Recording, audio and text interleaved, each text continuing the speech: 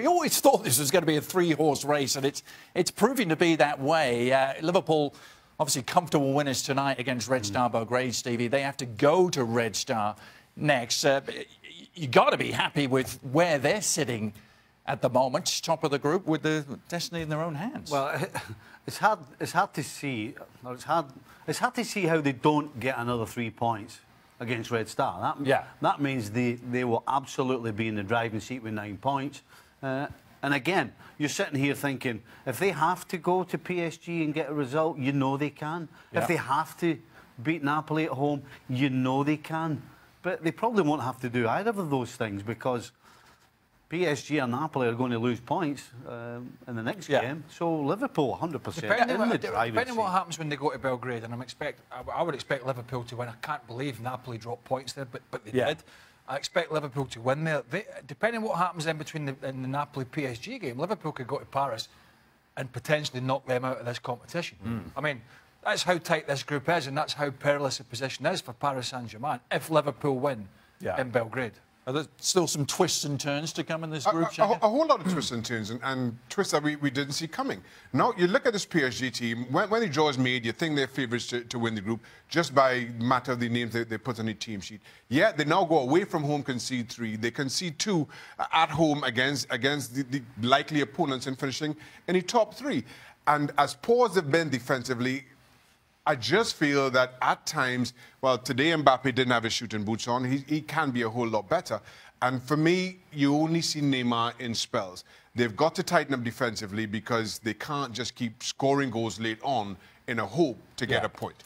Macca, obviously it was fairly straightforward for Liverpool at home today. What's your degree of comfort with where they now sit in Group C? Well, like most people, to be honest, Adrian, and what the lads have said, you can care.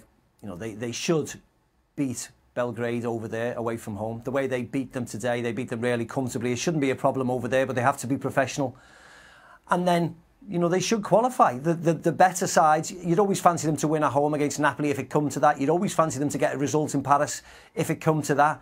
You know, Paris Saint-Germain are the big team. They can be devastating at times, particularly at home. It's their away form and their lack of drive sometimes. That is the big question. They have to find something when they go to Napoli to get a result over there. Or as I said before, they're going to be out.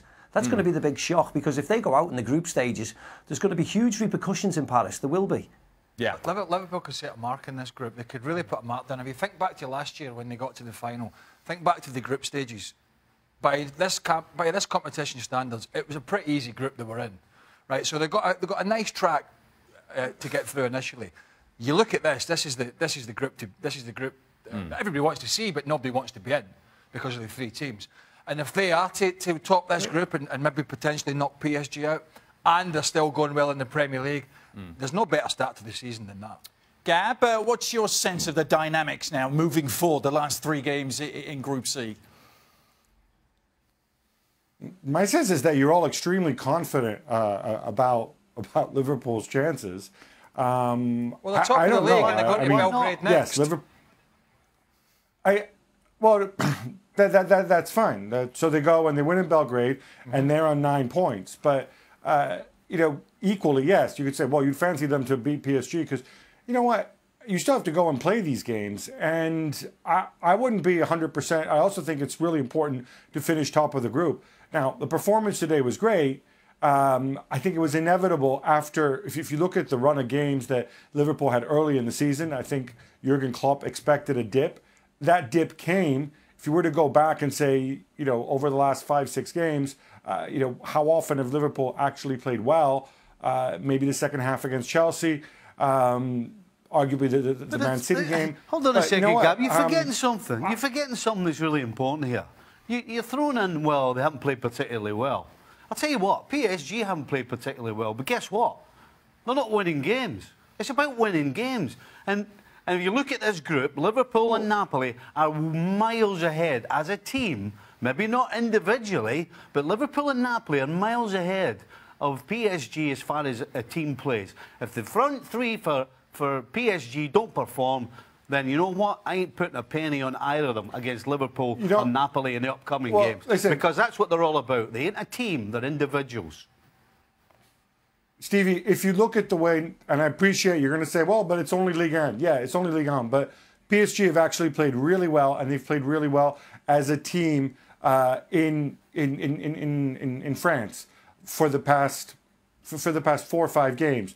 And it really looked as if Thomas Tuchel had turned the corner. Now, tonight, that didn't pan out. I think it might have had a little bit to do with Napoli also playing really well, because it's starting to bug some people that, Napoli go and beat Liverpool. People are like, well, that's the worst Liverpool have ever played. And now, tonight, they come within seconds of beating Paris Saint-Germain. And, it's Paris Saint-Germain, they're terrible. They're a bunch of selfish egomaniacs. You still have to go out and play the games. I'm glad you guys are also confident. I guarantee you, Jurgen Klopp isn't sitting there planning his knockout stage. He knows that he can't take anything for granted because, you know what? They get to play Red Star Belgrade. Well, guess what? They're not the only ones playing Red Star Belgrade. Napoli and Paris Saint-Germain get to play them too. I loved how you come out with this. Oh, they play Ligue 1. Well, guess what? That's half the problem. That's a huge part of the problem. Rabiot has absolutely stranded today. Him and his partner in the middle of the park. And do you know why? Because in Ligue 1, they stroll around and they pass the ball and they look great and they look pretty, blah, blah, blah. When it comes to a proper team, when they play against proper teams, they disappear. They've beaten one proper team that I can remember recently, and that was when they beat Barcelona a couple of years ago. Ever since then, when they play a proper side, they get beat or they draw.